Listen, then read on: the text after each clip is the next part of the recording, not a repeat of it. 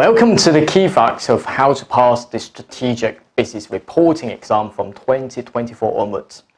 Now, this exam, again, is 195 minutes in total. This means that 3 hours and 15 minutes of time to tackle this paper. 100 marks in total, but there are only 4 professional marks, so split into the question 2, or perhaps question 4 or question 3. Now, in the question 1, there will be 30 marker question with 10 to 14 marks related to the preparation of the consolidated account, related to consolidated SFP, consolidated statement of profit or loss, consolidated of statement of cash flows. So one of these will be tested. And of course, nowadays, the examiner in the question 1 will give you the pre-populated spreadsheet. So in other words, the actual working papers similar to what we've seen in real-life accounting. Now we've got the working papers and we've got several notes below that, and what we are required to do is to make certain adjustments and to comment on them properly, and that's all we can do. So for example, related to associates, okay, now the note for associate, you've made the adjustment in your workings, for example, the working 1 there. At the same time, you will need to bring this back, opening a new column on the pre-populated spreadsheet there and put the numbers in, and that's what you can do. And of course, inside the working, make sure that you demonstrate to the examiner that we've got the calculations inside. So not just in the cell, for example, equals to open a bracket 348 minus 286 and times by 30%. But at the same time, I would like you to show that you put an upper comma here and then 348 minus 286 times by 30% there.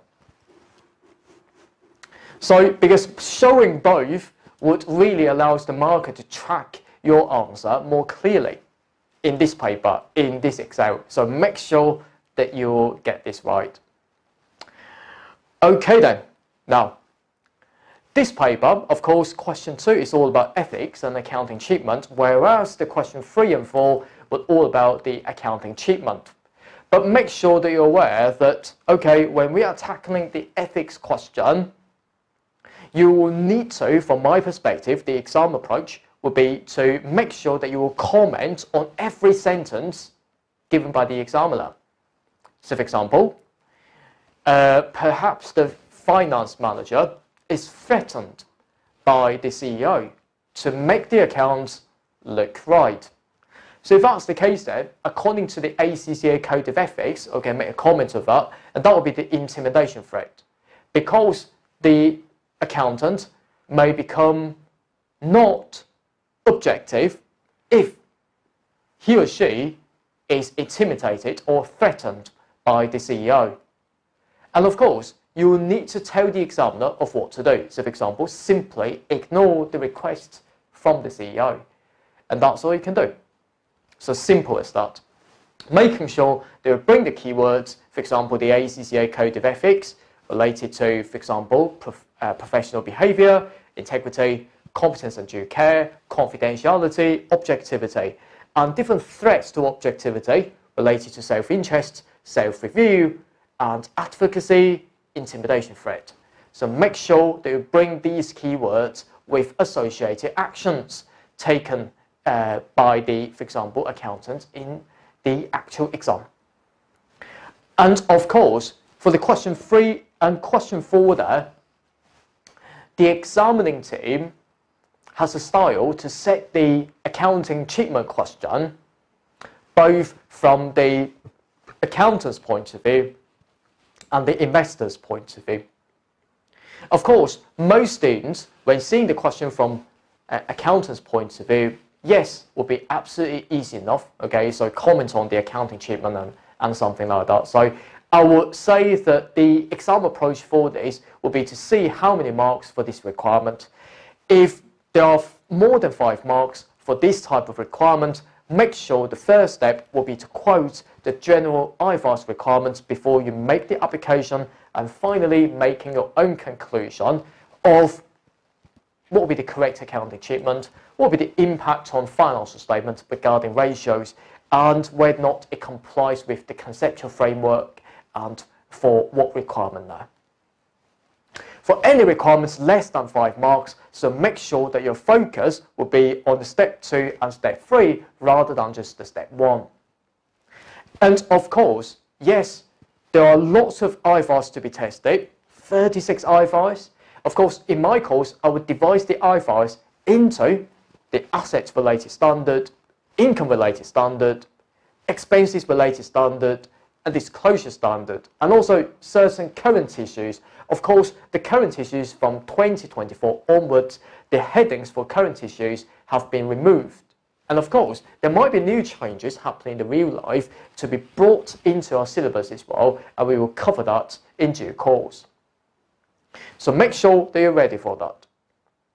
And of course, the second style for the question 3 of question 4 there will be from the investor's point of view.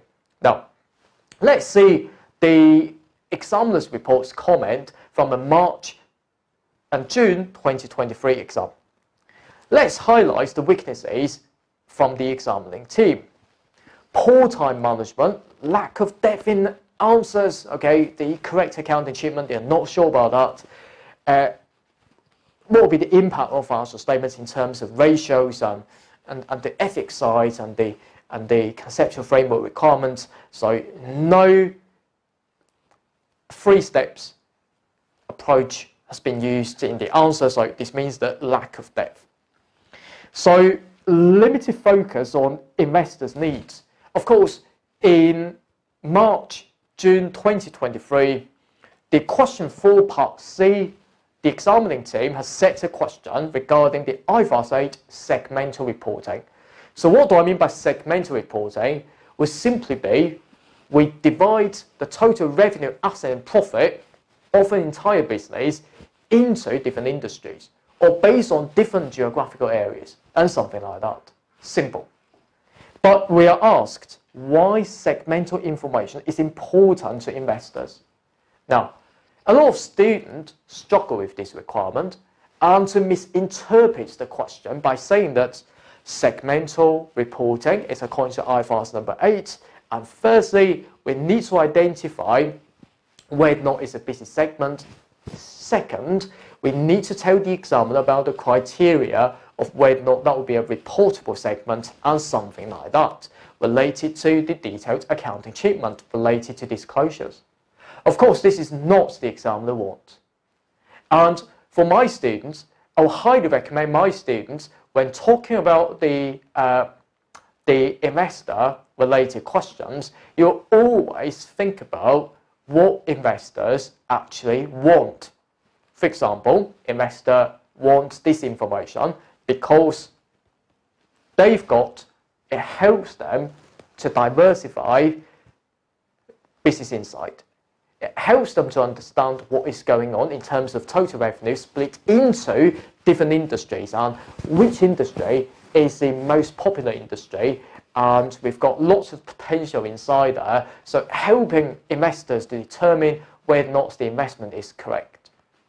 Helping investors to assess performance, helping them to diversify their risk by putting their money in buying the shares of a target company, and informed decision making, so which means that the segmental reporting information informs investor to make certain right decisions of whether or not to buy or sell the share of a target company, or perhaps the creditors whether or not to lend the money to a company. So this means that providing the segmental information or certain disclosures will help with the investor in these 4 aspects. So make sure in the actual exam in the future that the type of question related to investors will be relatively straightforward indeed. Always bear that in mind, that why it's important to investors, why the information is relevant and faithfully representing the company's specific information is important to investors. Well, it's because it can help them diversify business insights, helping them to assess performance, helping them to diversify risks, and helping them to make right decisions. And this is why we need these information. With a bit of application to the case, you will get these 7 marks and 2 professional marks right in the SBR. And of course, it will easily turn a failed into a pass in the SBR exam. Make sure they're ready. Let's read another examiner's report from the September 2023 again. Of course, a lot of students, poor time allocation in September exam, or perhaps because the pre-populated spreadsheet has been given by the examiner. Students are struggling with that. Lack of application, weak spreadsheet technique in dealing with numbers, right, in the pre-populated spreadsheet. With a bit of practice, that would be no problem whatsoever. Misinterprets the question requirements and inconsistent presentation. For example, I highlighted here. So sometimes students will use dollars, sometimes in thousands, sometimes in millions, and making a marker feeling absolutely confused.